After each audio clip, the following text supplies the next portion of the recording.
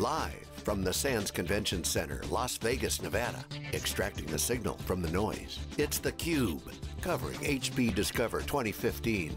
Brought to you by HP. And now your host, Dave Vellante. Welcome back to theCUBE and HP Discover, everybody. This is Dave Vellante. Joseph George is here. He's the Director of Big Data, Marketing, Big Data Solutions for the Apollo Server Group. He's joined by Mark Lochbihler, who's the Director of Partner Engineering at Hortonworks. Hortonworks, of course, a company that HP is invested in. Very close relationship. Gentlemen, welcome to theCUBE. Thank you, Dave. Great to be So, here. Joseph, let's start with you. Give us the update on the big data piece. We just had this great discussion on Apollo generally, but the big data has been a tailwind for Apollo. What's happening there? Yeah, there's, and for context, for those of your viewers that are familiar with the SL line of servers, SL4540 was our big 4.3U 60 drive server, great for object storage as well as for Hadoop. We've now announced the Apollo 4000 family, so we went from the SL branding to the Apollo branding, but now we have a family of servers. The Apollo 4510, which is that one node that we talked about, we've shortened it, so it was 4.3U. We've shortened it down to 4, and for those that are going to miss that 0.3U, I can send a blank or something like that if anybody really misses that, but the 4U has been very well received. We've added additional drives, and we now support 8 terabyte drives as well, so with a 4510, you get 68 drives. You can put 5.44 petabytes in a rack now with that kind of density. We have a Hadoop flavor as well with 3 nodes that handles the triplication that Hadoop does when it ingests data. And then we've also announced the new 4200. This is a brand new product. It's a 2U server, a standard depth, standard height, similar to our 380s in a lot of ways, except that this guy can hold 28 large form factor drives or 50 small form factor drives. It's the densest 2U server on the market right now. So, I have to ask you, Mark, in the early days of Hadoop, it was, okay, we're just going to use commodity hardware. We're going to use Seagate disk drives, we're going to put it all together, and then all of a sudden, the enterprise caught wind of Hadoop, and things changed quite dramatically. You know what I'm talking about. The early days, you'd walk around Hadoop World, Hadoop Summit, and you didn't see any of the big storage and server guys there. Sure. What's happened to change? So something very, very exciting with the big data reference architecture from HP. We've been able to actually build an architecture that fits perfectly with Hadoop 2. We've been able to separate the compute from the storage with the 40 gig backplane, which is incredibly fast. It's fast. The big thing with Hadoop was move the math to the data, right. Get it really close, make it really fast, and distribute it. This 40 gig backplane, it's faster than the traditional architecture. Now, we're actually working 2 architectures with your teams, with the AG server teams. We're working a traditional architecture, and we're working the big data reference architecture with Moonshot supporting the app side of the house, where we can elastically scale just the Yarn application side. It's separated from the storage side. Yeah, so I mean, that's the profound idea of Hadoop was function shipping. Ship 5 megabytes of code to a petabyte of data, right? Yeah. But the challenge for practitioners has always been they can't scale compute and storage independently. That's right. So that's the problem that you're solving there, is that right? And actually it's interesting, and this is what's really exciting about being a part of this at HP, is we are developing really innovative hardware. We're also contributing to furthering the Hadoop community and the project as a whole by challenging some of, Hadoop's not that old, but challenging some of those old legacy thinking about you always keep compute and storage together, that's just what you do. That's always the first conversation I have when we talk about this. But now that we've got something that's very purpose-built for storage, like the Apollo 4500, something very purpose-built for compute, you can put all the MapReduce functions there on Moonshot. You can put all the and the HDFS functionality on the Apollo 4500s, and what we're finding, and the Yarn Labels project, which we HP Servers was fortunate to contribute to the project. So we've actually got developers in the server group that have wrote this code and contributed to Hadoop. We actually were able to put all these things together with that 40 gig networking We found something that we could do just as performant, but in about half the space. Yep. In some cases, you can see 2x the read performance, 2x the write performance. So we've stumbled upon something by testing and by being very eager to try some new things out in partnership with Hortonworks. We've come across some really cool innovation that we can share, with the community.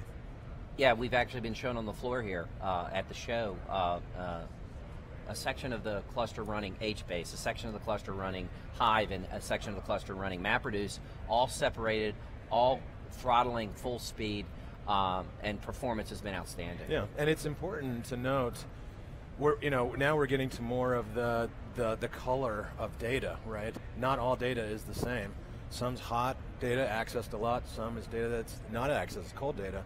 And now you can start being more intelligent about what your Hadoop cluster looks like, right? If you need a much bigger storage presence in a particular workload, there's no need to add a compute storage block. You can just scale your storage, and it's the same way for compute, right? So it's really an innovative way to start doing Hadoop now. It's interesting, Joseph, you're saying Hadoop's not old, and not that old, but it's kind of getting long in the tooth from the original sort of instantiation, right? And if you look at what's happening inside of the Googles of the world, they're moving to new paradigms, and of course, things like Yarn and Spark. Right. And the other amazing thing is the way SQL has come into Hadoop, and that really changed things quite dramatically. It opened up a whole new world, and now you say all these enterprise requirements come in, because a lot of the Hadoop's complicated.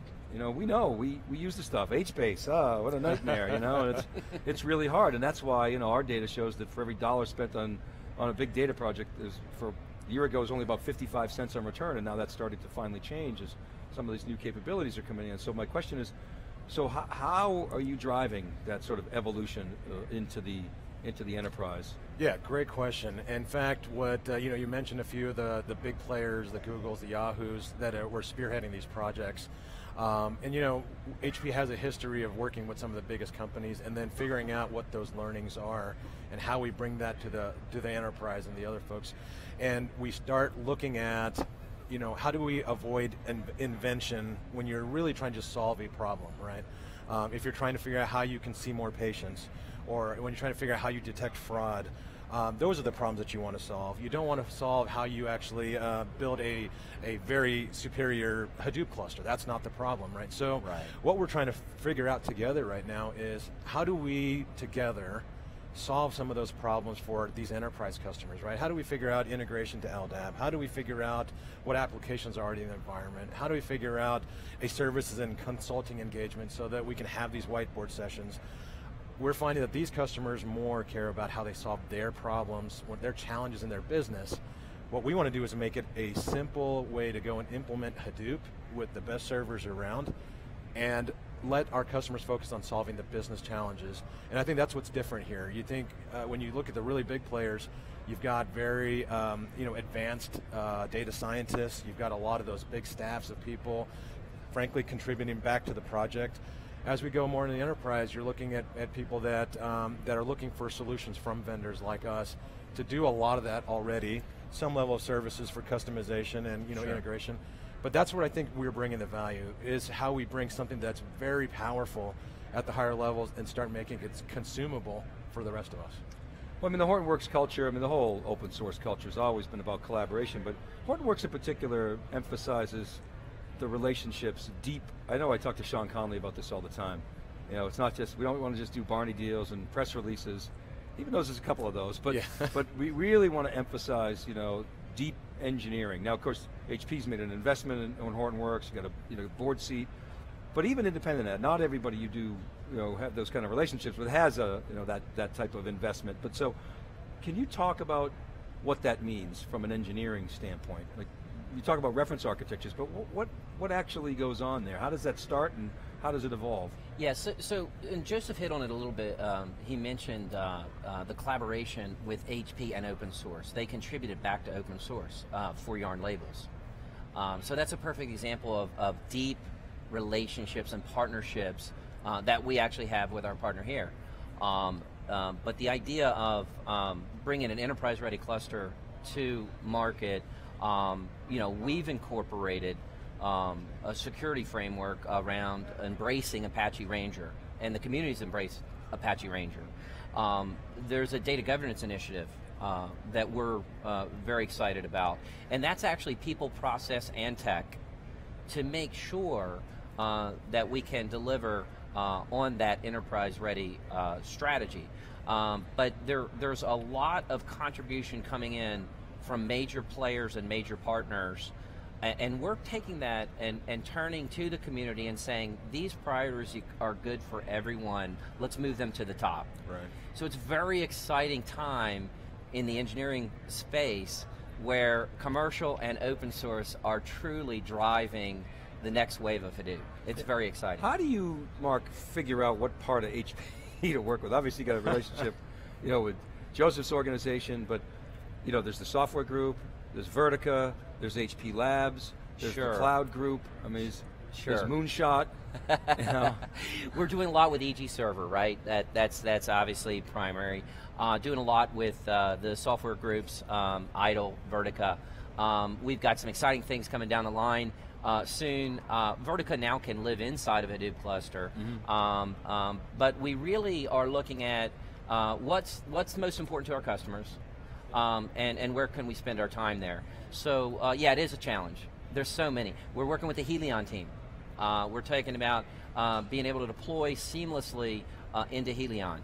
So we're working with that team. We're working with the OneView team to talk about, okay, how about using Ambari RESTful APIs to feed OneView, et cetera, et cetera. So you're right, we do have to pick the most important thing for the market.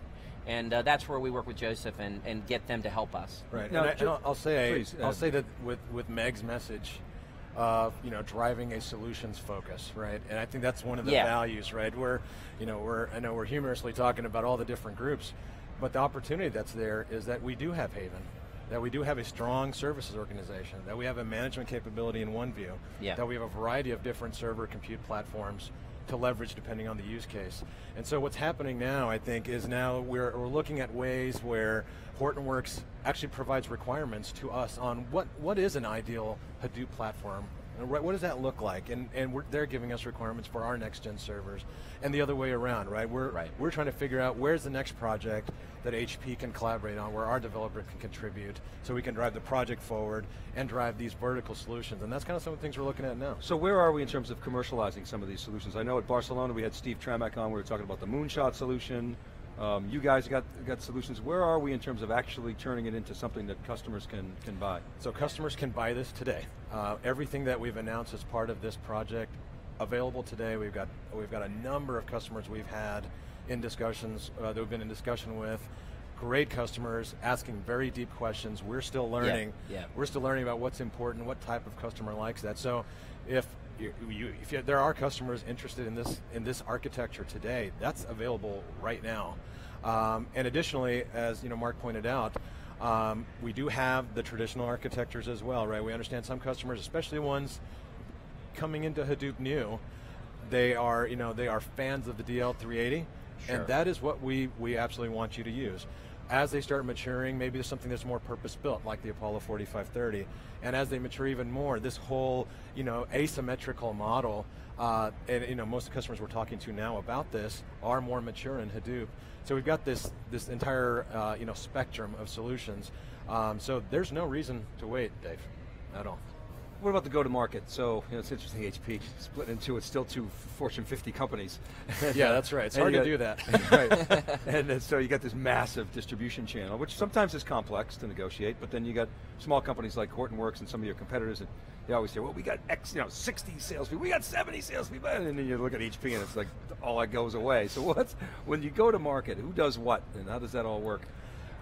It's a very tight partnership, and the way that we look at it is we know where the expertise lies on either side, right? Yeah. We've got a significant history when it comes to the infrastructure side of things, not just servers, but storage and networking and software and services. There's a variety of things that HP sales teams bring to the table. And then we partner very tightly with Hortonworks to have that conversation. And the conversation rarely is a, let's go talk Hadoop conversation. It is the log aggregation conversation. Yeah, it is the content delivery conversation. Digital channel, or whatever exactly. it may be, risk or fraud. That's right, the 360 view of the customer, right? Those are the things that we're talking to our customers about.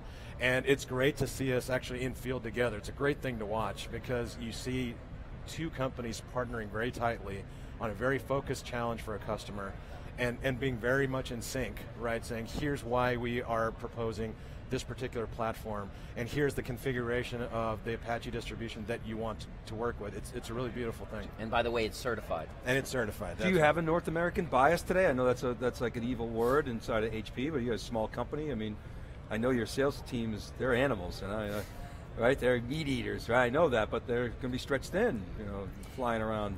So is it sort of a petri dish in North America, or are you sort of going global? So EMEA, I've been working with the CTO team in EMEA from HP.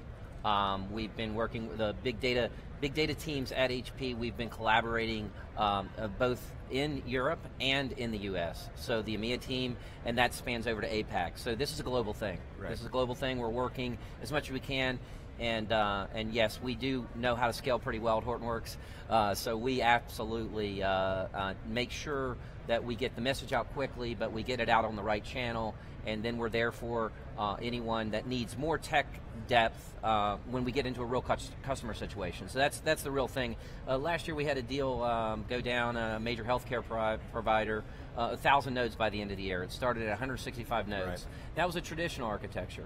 But very, very exciting, and it was an HP and Hortonworks exciting win at a major player. So those are the kind of things that I've been getting involved with, and it seems to get a lot of excitement around Hortonworks. And this is where the global scale of HP comes in really handy, right?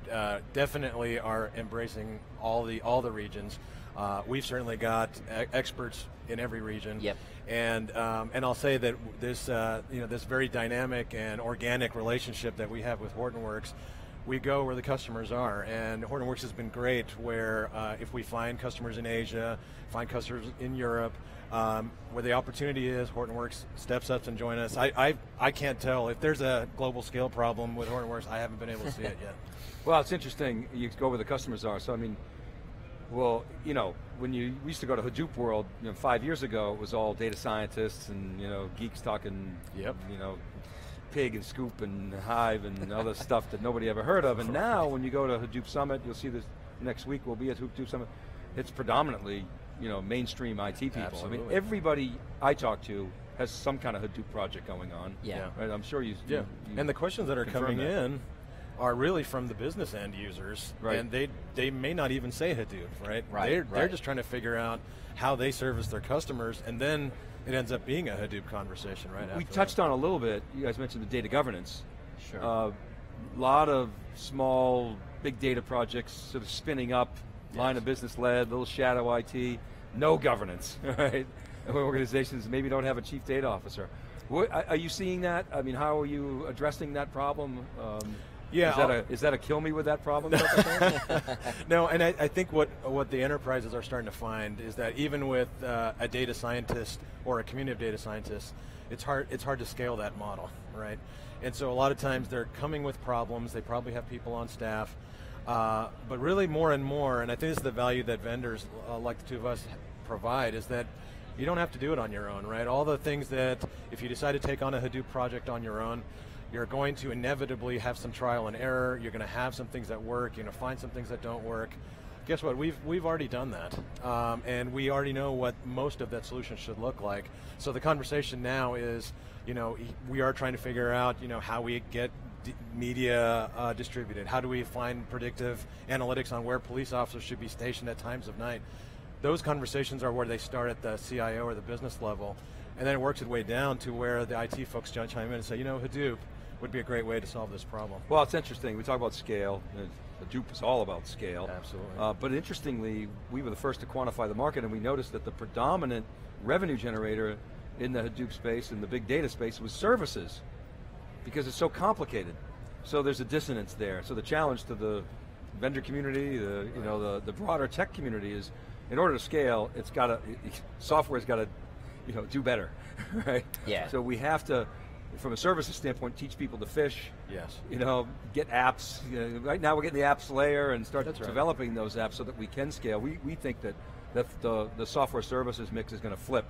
That we've just done our 10-year forecast, and we show actually software becoming the predominant component of Hadoop. A lot of hardware still. Sure. Right? You Sure. always need hardware, but software, because it's all open source, has been a smaller contributor. But there's real value in Absolutely. software that can help scale. That's right. So, and some of those are tools, right? And Yeah, utilities. absolutely. That software it's a broad range of things that fall. yeah, into that absolutely. category. Tooling. Yeah, and I'm thinking of, it is the year of simplifying Hadoop. Not only from a consumer perspective, I'm a consumer, I'm an app, going to consume Hadoop, this has got to be simple. So even from a deployment perspective, how do we simplify that?